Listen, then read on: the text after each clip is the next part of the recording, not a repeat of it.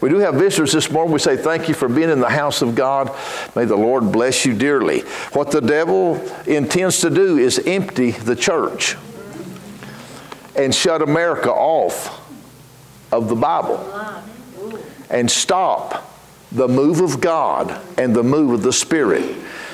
And just before I read my text this morning, there's some scriptures that's just been boiling over in my heart, and I think I'll just share them with you for a second out of Isaiah 51, 7, 8, and 12. The whole chapter is wonderful. I'm not just picking and choosing, but as I was reading through my devotions, these scriptures just leaped off of the page into my heart.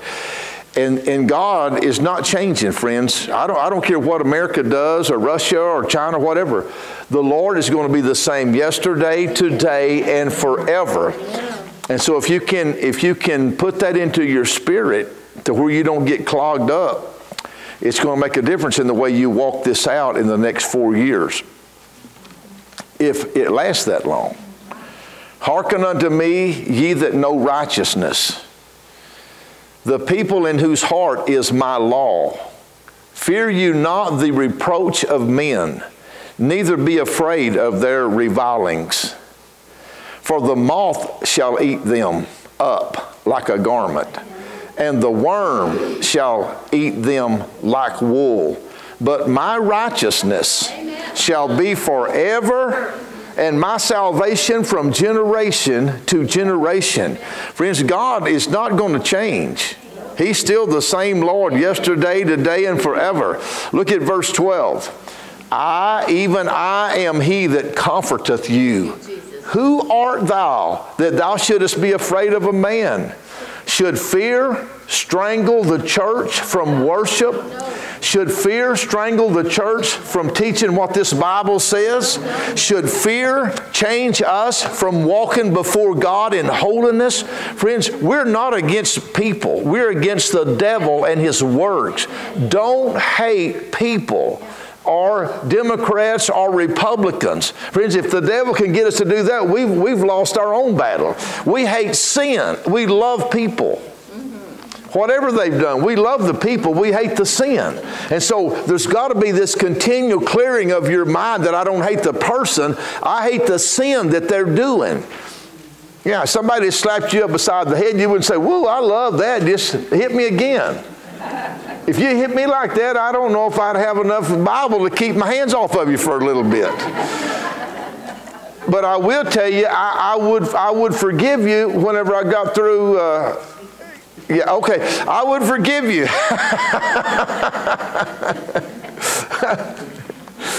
And so that's our business, is to look at people and say, you know, in our heart, you can't always confront people right up front, but you can say in your heart, you know, I hate what you're doing. If they're cussing like a sailor, you can hate the filth, but don't hate the person because they could be saved, because I have cussed before myself. I have not cussed since I got with Jesus at 19, and I'm 68. I hadn't cussed in that many years, but I was a cusser before I got saved. And if you're claiming Christianity and you're still cussing, you'll go to hell with the rest of the world. There is no, the fence don't raise up for nobody, not for Daniel Williams or nobody else.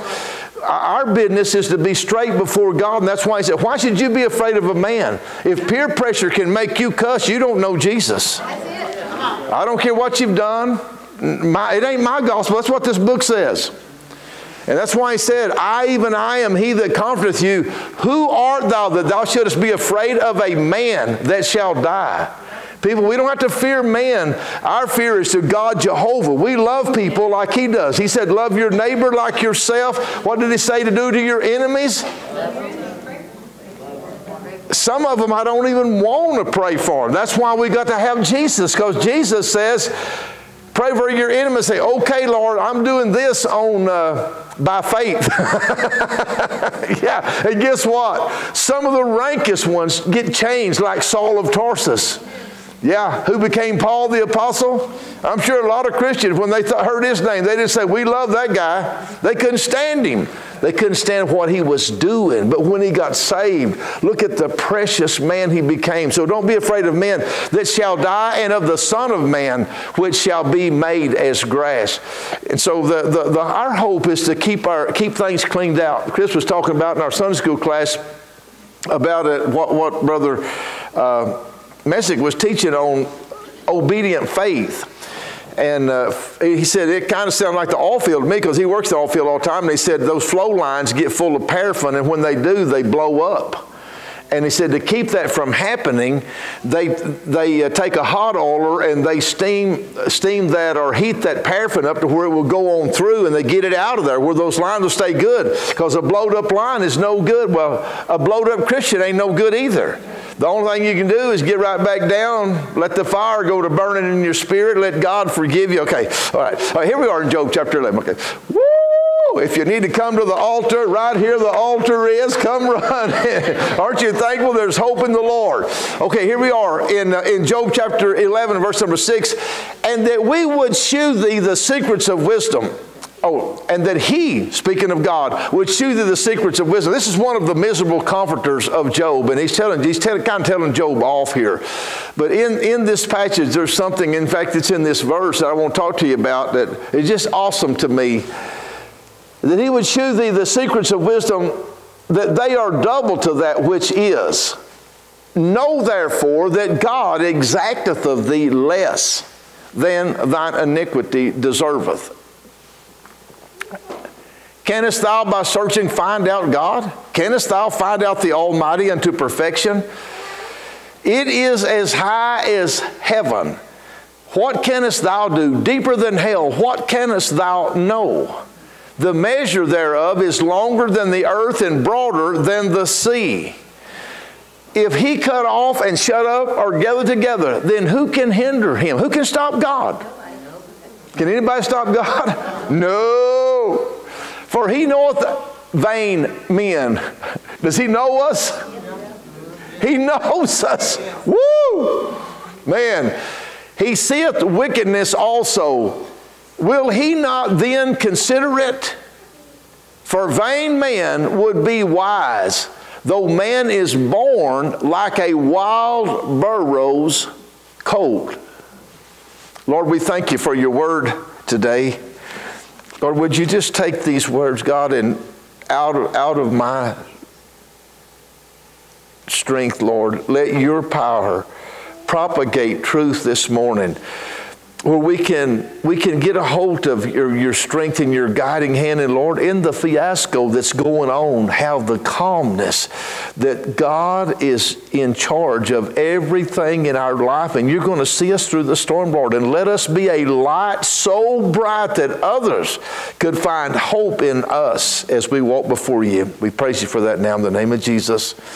Everyone said amen.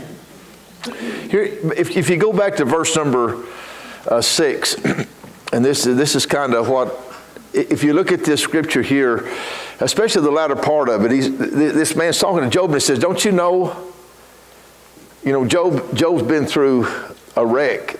If you read the first chapters of Job, he loses everything, loses 10 children on one day. 10 children? That's beyond my comprehension. I lost one. Me and Connie did one girl at 34, and I mean at 32. It's just unbelievable, the pain that goes with that. But 10? 7 girls, or 7 boys and 3 girls. That was a wreck. And then all of his wealth, and then his health. And then his wife looked at him and said, Job, you've tried so hard, but you ain't making it. Why don't you just curse God and die? Now that's a bunch.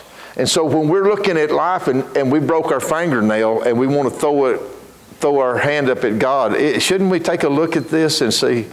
And these comforters of Job, this man, if you go back to verse number 1, it gives his name here. You'd love this guy to be on your side. Then answered Zophar, the Naamathite. There he is. He's talking to Job, miserable comforter. Then he said, and he tells him here in verse number 6, Job, I just want to tell you, I see what God's done to you, but he's took away from you less than what you deserve. Whoa. So when you look at the perspective here, and friend, this is a true statement. Whatever we lose is nothing in comparison to what it costs heaven to save us. We can't get a grip on how bad sin is because we've come from that world. We're used to it. It's everywhere. You can't go nowhere without hearing cussing and seeing nakedness and vileness and people using body language that's vulgar and using, well, you know, no end. And so, what does sin deserve? And really, what sin, the answer to what sin deserves is no hope. Sin, that's what it deserves. Sin deserves no hope. Sin deserves eternity in hell. Sin deserves punishment and cruelty and fire and torment. That's what it deserves. But see, we got somebody that's known as a daysman, as an intercessor, as an interceder. And so this guy's looking Job over and he says, the only thing you hadn't done yet is burned you, Job, and you deserve that. And all of us, what do we really deserve? What we deserve is hell. And so what I want to talk to you about and me about this morning, just to reestablish the righteousness of Christ, is we got a good deal. Would you say it with me? I got a good deal. Jesus didn't get a good deal when he got me.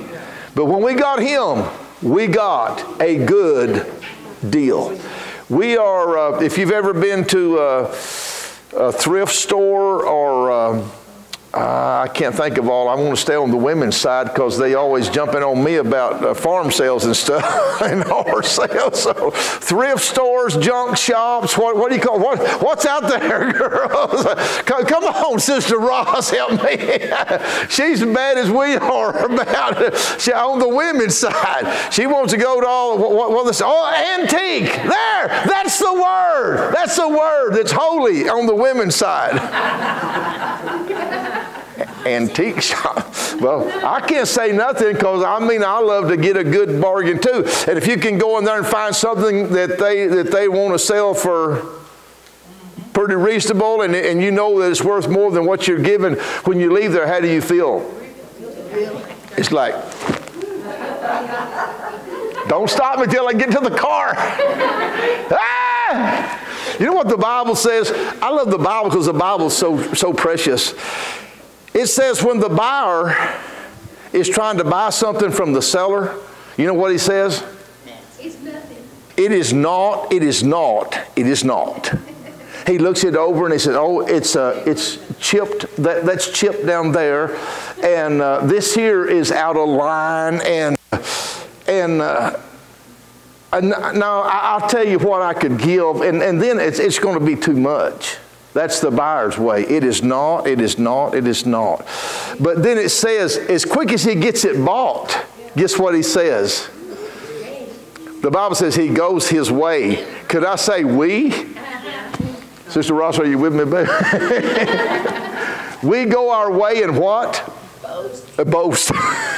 Look what I got at Free Will. No, what is it? Goodwill. Look what I got at, yeah. Look what I got at Goodwill.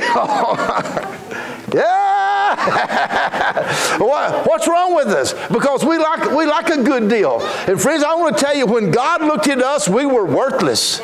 There wasn't one of us worth saving. From Adam plumb down to the end of the world.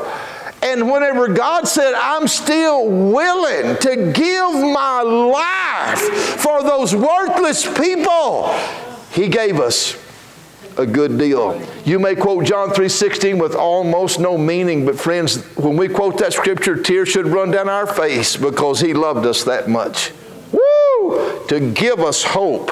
And so the writer says here in this verse that he would shew thee the secrets of wisdom, that they are double to that which is. So he's saying, whatever we know, you cannot find what's out there in God's power and His strength. That they are double to that which is. Know therefore that God exacteth of thee less than thine iniquity deserves. Now, the play the devil makes for mankind is that you're not going to get to go back to the dance. I just want to get down to the real world. You don't need to send your children to the dance school. No. Or to the honky-tonk, or what? Think about what the Bible is saying. He's trying to build in us hope. He's trying to raise us up to be like Christ. That's what the devil talked to me about. Well, you can't go back to the dance. That's where I come from. I come from the honky-tonk. I understand that world. But friends, when I got saved, I can't go back to that. I'm not teaching my kids how to waltz or do the two-step or do the Cotton Eye Joe. I'm through. What he took from me was junk. It's what cost me trouble. That's where you get in fights over somebody else's wife. Help me. That's where you are outside getting a little hooch on the side and come. Oh, y'all don't think there's a real world out there, huh? Yeah. Yeah. I left the rodeo dance. I'm through with it. I've been there. I know what's there. I know what goes on. But something happened when I got saved, and the devil said, "You're not going to get to do that." And I said, "Devil, I don't want to do it." No, my want to has been changed. I don't have to cuss somebody out to get the best friends. I can walk away and say, "God, forgive me for even thinking about what I've been wanting to say or do." I'm free from that. I don't have to have a fit and shoot my brother. I done that one time. He shot me back. I'm not talking about BB gun. I'm talking about with a shotgun. Oh yeah, y'all think y'all are wild. You just ain't been to the country yet. We didn't have no TV. We had our own fun. Now, when you think about we got a good deal, friends, you must know that this Bible is not something you just pitch around and deploy like it has no meaning. There's got to be a sacredness about your walk, or you're going to be telling yourself all the time, "I deserve whatever it takes for God to get to me." Friends, what we deserve is hell. And what God has given us is so far past that. The writer says in Ephesians chapter 2 and verse number 12, that at that time ye were without Christ, aliens from the commonwealth of Israel, and strangers from the covenants of promise, having no hope and without God in the world. You know where people go that's without God? They go to hell. Hell is full of people today while we're right here in this service having church. Yeah. Amen. Hell's full. Yeah. You can read it. It's in Jeremiah. Yes, there. Hell hath enlarged itself and opened its mouth wide without measure to contain them that go in thereat. Friends, it was not built for humans, but humans are so vile and so crooked and so stubborn. Like Brother Messer was talking to us this morning, instead of obedience, we want to slide all the time. God, we hear what you're saying, but we're not going to do it like you want it. We're going to do it our way or the highway. We're putting God on the highway. Friends, I want to tell you, you ain't putting God nowhere. He don't change ever. You say, "Preacher, you're beating me up." No, I'm loving on you. I want you to go to heaven. If Jesus comes today, what's out there that you're willing to fight for, that you're willing to go to hell for? If Jesus comes before I get through preaching, is there something out there, a sip of suds or a smoke of marijuana or a dance hall, or what's there? What's there that means more to you than God? And can you look at that and say, you know, yes, this is worth going to hell for eternity? Because friends, when you go to hell, the thing that you're harboring, it's your baby and that you're loving on, that you've chosen over God and church and reality, it won't be there. I don't care if it's just water. There won't be no water in hell. Nothing. You say, preacher, you mad? No, I'm not mad. I hate the devil. And I hate people being duped by ignorance. So get your Bible out and read to the devil himself what God asked of me: to be holy, to walk uprightly, to cut off every weight and sin that does so easily beset us. He's not asking more than I should give, friends. I should give more than he's asking. Isn't there something in the Pentecostal church that says Jesus is worth it all? Cover me when I'm lost. Cover me when I'm failing. Cover me when I'm sick. Cover me when I'm weak. Cover me when I'm wrong. Friends, we need the covering of God in our life. And we need to look at God and say, what you gave me, was one good deal. And I won't be sliding on what you've offered in my walk. Where I was, friends, there was no hope. And when I found Jesus at 19, my life from that day to this has been full of hope and joy and peace. I remember the night I got saved, I went home and laid down. And that's one night I prayed and said, Lord, tonight I don't have to say, please don't come today because I'm not right. My prayer changed. If you come today, Lord Jesus, I'm going home with you. Woo!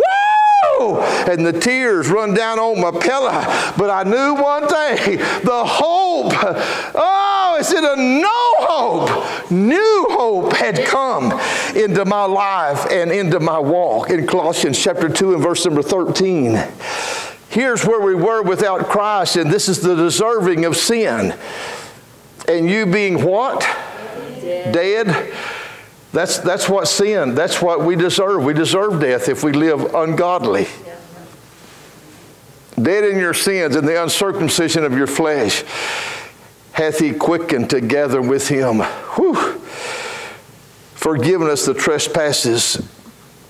In Exodus chapter 21 and verse number 23, if you go back to the law and you see some of the reality that comes out, it's horrifying to know that if you live without the grace of God, what happens in your life. And if any mischief follow, then thou shalt give life for life. This is the way they dealt with it in the Old Testament.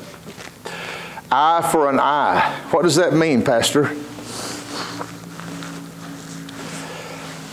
That means if you get in a fight, you knock somebody else's eye out, they hold you down and they knock your eye out. And they're saying, God's exacting of you less than you deserve. Whoa. Tooth for tooth, you knock somebody's tooth out, they knock yours out. Hand for hand, you cut somebody's hand off, they cut yours off. Foot for foot, that's under the law. You think we ain't got a good deal? Whoa! Look at verse 25. Burning for burning, wound for wound, stripe for stripe.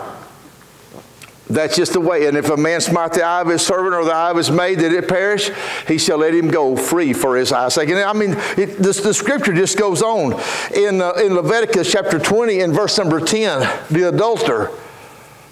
Now you may not understand this because our world has got so open-fronted that we don't even have to have marriage anymore to live together. But in the real world, this world right here that doesn't change, that's God's world and God's word. He said, if you go sleep with somebody else's husband or wife, you're an adulterer, and this is what you get for it. That'd clean Snyder out just about. And the man that committeth adultery with another man's wife, even he that committeth adultery with his neighbor's wife, the adulterer and the adulteress shall surely be put to death. Aren't you thankful that grace come and we have opportunity to be forgiven? It's not that we can't have failure. It's just the fact that if we do have failure, we can be forgiven of what we've done. There was no forgiveness in this. If you was caught, they killed you. And that's what Job was wrote or said. Whatever God asks, it's less than what you deserve. Woo! Isn't that powerful? In Luke chapter 24 and verse number 19, this is retribution.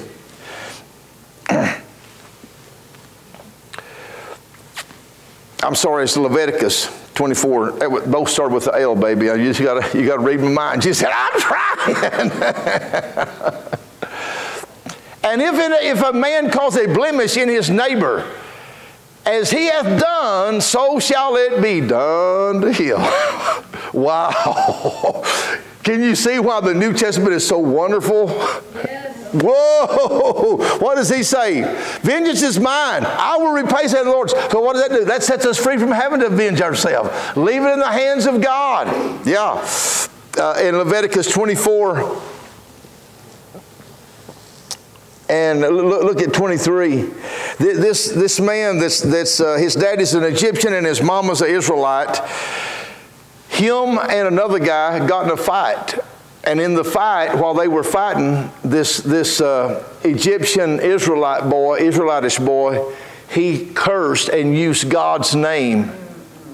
Now, we've got people that claim to be Christians that uses God's name in vain and said they're still Christians. Who's lying, God or them? Yeah.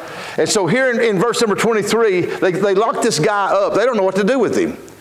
They know he cussed. They know he used God's name in vain. I'm just talking to you about what sin deserves. And they said, Lord, we don't know what to do with him. And so the Lord says, get him down there, and here's what it said. And Moses spoke to the children of Israel that they should bring forth him that had cursed out of the camp and stone him with stones. And the children of Israel did as who? As the Lord commanded Moses. Wow. And so when you see what's deserving, man, I look that over and I look at what we have. Friends, we are a blessed people. Woo! We should go around with our hands up in the air all times and I praise you, oh God. I'm thanking you. I'm loving you. I'm rejoicing. So what are you so happy about? I got a good deal. You must have been to the antique store. Oh, no. You must have been to the farm sale. Oh, no. You must have been to the horse sale, Keith. Oh, no. No, I've been to the altar. I've been to Calvary. I've been to an old rugged cross. Wow. And when I got there, all of my sins that deserved this kind of punishment, he washed them away. Isn't it rejoicing to know we can find that kind of hope in God? Wow.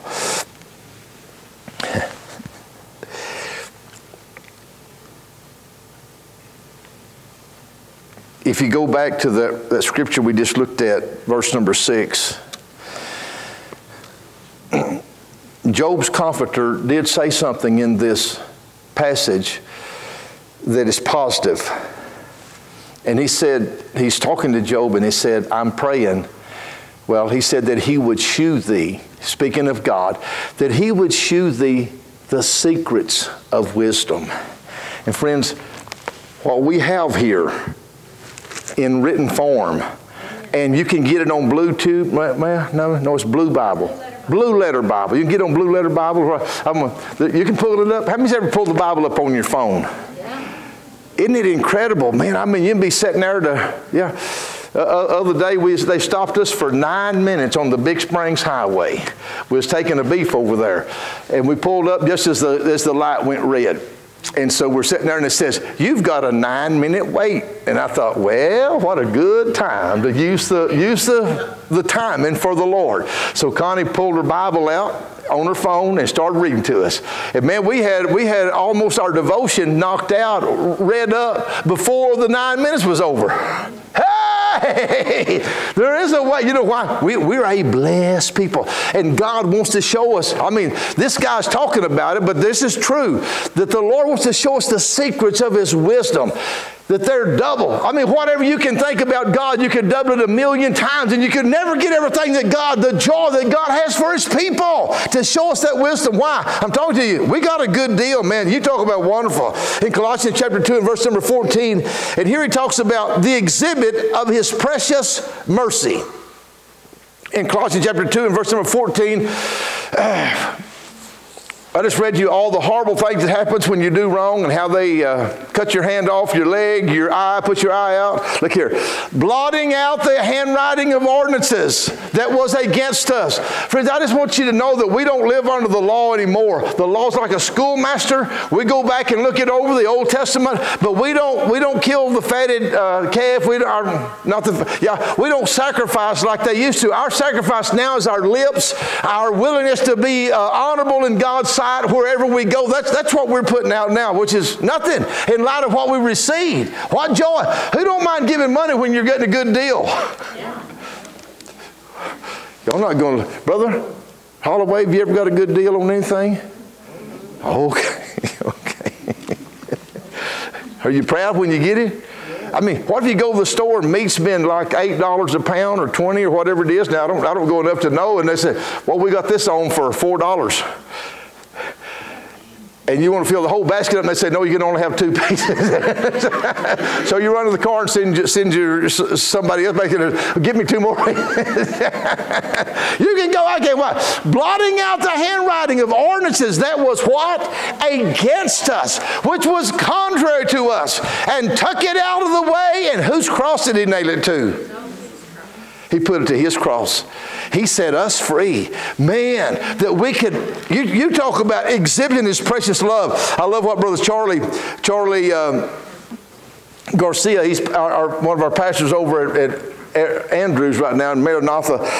But he was in the jail with me for a while, and in fact, me and him started rotating. I'd go one Sunday, he'd go a Sunday before he went and took the church. But anyway, I love what he said in the jail. He said, all the promises of the book are true, but none start until repentance. Isn't that a heads up? But it's available. The promises of God are ours. If we'll repent and turn, the promises flood us, follow us, catch up with us, overtake us. You can't get good measure, pressed down, shaken. You can't get ahead of what God has for you if you live for Him. Man, there's no sweeter song than those words, I forgive. You remember the song, the sweetest words I've ever heard is, I forgive. That's Jesus talking to us, looking us over and say, yes, I'm willing to forgive you. In Luke chapter 15 and verse number 24, you remember that scoundrel they call the prodigal son? Yeah. I don't know if the ladies have been there. They've probably been prodigal daughters, but help me now. There's been a bunch of us been out there and come back. I see you, baby girl. She's pretty tender. I remember coming back. I knew right, didn't do right, but I remember coming back to God, man. And look at the writer here. And we're talking about how the Lord exhibits His precious mercy towards us here in Luke 15 and 24. And here's the father defending the son that took everything that he was going to give him as his inheritance and throwed it away. For this my son was what? He was dead. Was he really dead physically? No, he was dead in sin. My son was dead and is alive again. He was lost and is found. And what did they do? They began to make merry. Friends, we've got every reason to shout. I mean, to enjoy the things of God, to worship and sing praises and run around the altars and pray through and speak in tongues and pray for people that's sick and believe God to do the miraculous, because all of this has come because of His exhibit of mercy towards us. In Titus chapter 3 and verse number 5, not by works of righteousness which we have done, but according to His mercy, He saved us how? By the washing of regeneration and renewing of the Holy Ghost. Friends, we need to be tongue talkers. We need to be full of the glory and the power of God. We need to rehearse Acts, the whole book, over and over, and Pentecost not be a denomination, but what is reality in the Bible for the church of the New Testament. In Luke chapter 23 and verse number 34, and I don't know if you're reading with us through the page there of like we're going, but yesterday's reading was Matthew 26, 27, and 28, where they arrest Christ, condemn Christ, beat Him, pluck His beard, take a rod and whoop it over his head, make a crown of thorns, put him on an old rugged cross. Man. And then I'm looking at the sermon here, and look at this passage in Luke 23 and verse number 34. He's on the cross. Then Jesus, Father, forgive them, for they know not what they do. And they parted his raiment and cast lots. They're down there gambling right at the foot of the cross. Isn't that incredible? And Jesus, what does Jesus say? He says, I gave you boys a good deal. I'm asking my Father to forgive you. Man, we gamble with our soul if we don't follow what the book's got to say. And Jesus has given us opportunity, a whole lifetime, to make things right. As long as there's life in the body, there's hope for the soul. Make it right. Live your life every day like Jesus is coming that moment. And then when he does come, it don't make no difference. You're ready to go. One more thing I want to talk to you about before I close. And guess what? It ain't 12 o'clock yet, so you know we got about 30 minutes. Now you said, I'll tell you what, preacher, I'll just leave. Well, I'm going to get somebody to man the door where you can't get out. Brother Ross, go over there and run them down and throw them back in here. That's one neat thing about preaching in the prison. They can't get away from you. They may not come back, but you got one shot. I've preached in the jail since 79. I mean, it's always neat. You know, when they come out there, I said, Lord, I guarantee you when they leave, I won't short them on the gospel. They may not come back, but they're going to get a good opportunity to make things right. Now, this scripture is kind of funny, but I think as we close, that this has got to be looked at when we think about what kind of a good deal we really got from God. We're going back to our text. This is Job chapter 11, and we're going to verse number 12.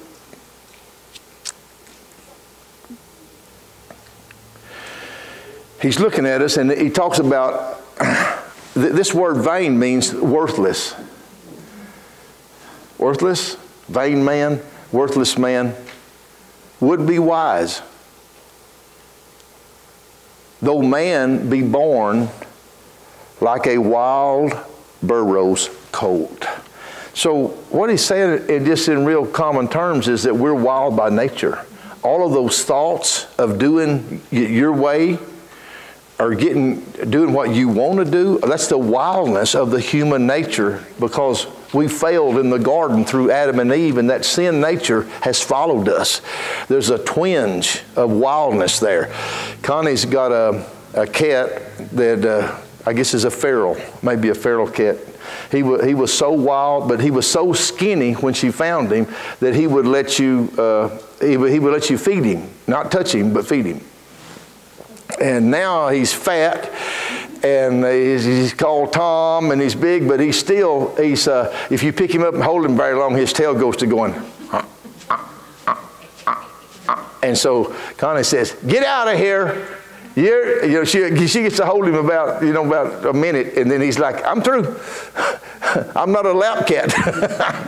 I'm a wild cat, and I'm only here because I like groceries." Well, you know what? Who don't want the blessing of the Lord? Have you ever seen those little deals, those things that's got all the promises of God in them? How come you don't see the one with all the curses? Did you know? If you look in the Bible, there's a lot more curses than there are promises. Yeah. It's the curse of sin. He's not, and so we should balance it. But, we want all the promises, but we don't want what goes with them. But repentance is what goes with it, because by nature, we are wild. We are feral. But God wants us to find wisdom. And wisdom comes through repentance. Yeah. And that's when you begin to say, not my will, not my wild way, your way, Lord. I've been wild forever. I've been crazy. I've been doing it my way, and I don't care who cared or don't like it. But friend, when you get right with God, all of that ignorance is broken out of you. You're no longer doing your tail like this because it's 12 o'clock. I'm talking about the cat now, Yeah. So he's got a plan for the rest of our life. Not only does he save us, forgive us, give us a good deal, but he's got a plan for tomorrow and next week and next month. And that plan is wisdom. wise enough not to go back where you come from. Now that cat may go back outside, but in a little bit, when he gets hungry, about 2 or 3 hours later, he hops up in the window right in front of where Connie's washing dishes. And he sits there and he says, you know, I'm really sweet. And he's going, yeah. You can hear him through two panes of glass. Yeah, and you can see his teeth. He got his teeth and everything. He's right there. He's got his nose about that far from the window. He's looking straight at you. Yeah. Yeah. Yeah. It's not that meow, that real sweet cat, you know, that just lays down there and purrs forever. He's not that. It's meow. And like, what's going to happen if you don't feed me? And so she'll get him some food out and get in a little bit. You know, he's better about it. But as quick as he gets through eating, boom. I got what I wanted. Friends, we can't just use God. I mean, I can understand the cat. He's just a cat, but you're a human. You know better. And we cannot let the wildness of yesterday and that feral thought of sin be what drives us forward. He says in this verse, vain man would be wise. Friends, God wants to use wisdom to carry us away from where we've been into His righteousness. So we'll just look at a few scriptures like Matthew 16 and 24. If any man will come after me, let him deny himself and take up his cross and follow me. What's he doing? He's showing us wisdom. If you're going to follow Jesus, what do? Everything that's feral goes to the cross. Amen. Everything. And wisdom replaces ignorance. And so if we're going to follow Jesus, what do? Every day we pick our cross up and say, Lord, anything, any thought, any hatred, any envy, any strife, any disobedience, any faith that don't believe and follow God, I'm going to put it to death at the cross of Calvary. Look at John chapter 8, verse number 31. This word starts off with I-F. Friends, nobody in the church world today wants to preach a if gospel. But from the beginning of time until today and when Jesus comes back, there's always been a limit to God's mercy and grace. And that limit is I-F. If you do this, I will do this. You know why Abraham became the father of faith? Because he didn't say if. He said, yes, I will. He followed Christ. What happened to Laban? No. Cain. No. I got the wrong one. Who was it went to Sodom and Gomorrah? Lot, yeah. I had the L right, but just didn't have the rest of the stuff. Lot. What happened to Lot? How come Lot goes to Sodom and Gomorrah and Abraham, I mean, he's blessed. Lot loses everything. There's a reason. There's some feral in there. Yeah. I'm trying to get down to you. I'm running fast as I can. If you continue in my word, what? Then are you my disciples in what?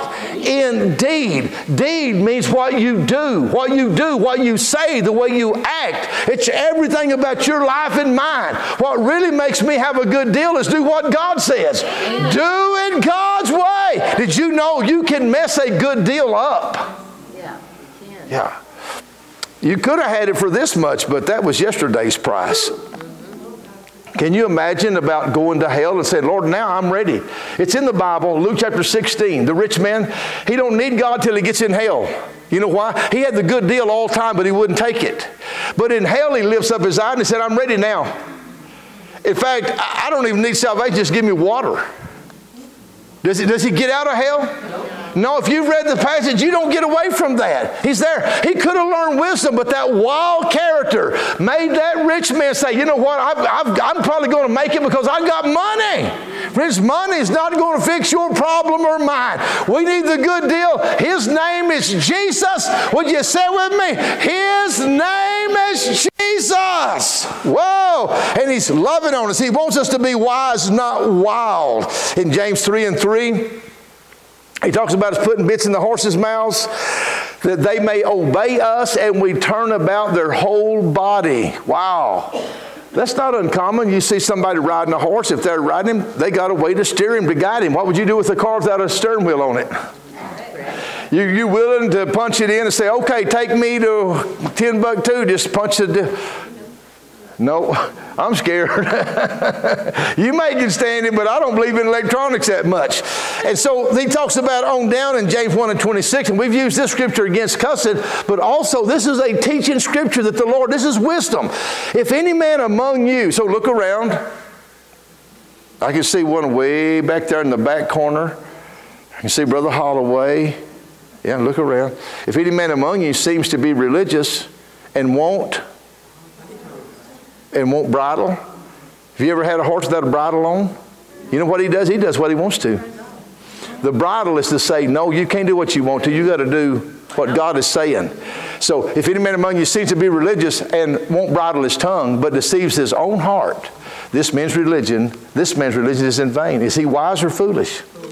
He's foolish because he stepped over the line. He had a good deal, but he throwed it down. And so I want you to keep your good deal. If you got a good deal, hang on to it. And friends, if you've got Jesus, you've got a good deal, as good as can be offered. In Jeremiah chapter 11 and verse number 20, he talks about here, O Lord, that triest the reins of the heart. And friends, if he tried the reins of Jeremiah, you can know he's pulling up on us to see if it's going to work. Have you ever tried the brakes in your automobile? Just to see if you'll make sure to stop for you. How important are brakes, Brother Herndon? You drive a truck every day. Are brakes important? Listen at him. You have to have it. And friends, if you serve God, there's got to be a brake pedal in your walk that says, there's some places I don't go. When God says STOP, that don't mean spin tires on pavement. That means shut it down. Whoa! Is there some woe in you? Yes, I'm stopping. Why? I got a good deal. I'm not messing this up. Woo! Jeremiah 17 and 10. I'm closing right here if you'll stand together with me. Here's the author of the good deal. I, the Lord, search the heart. You may be here this morning saying, preacher, I don't care how funny you are, how long you preach, you ain't going to tell me what to do. I don't want to tell you what to do. I want you to hear what